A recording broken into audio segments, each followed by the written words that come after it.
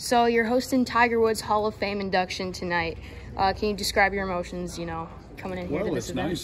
It's nice to be asked to do it, especially for someone like Tiger. It's a really special thing in my career. And I'm sure, you're a golfer. You followed the sport for a long time. Tiger had a lengthy career. Out of all of it, what's your favorite moment of his? Boy, my favorite moment of his career, that's a big question. I was at the 15th hole at Augusta for 19 years, and if you turn around in my seat on the 15th tower, you're almost on the front edge of the 16th.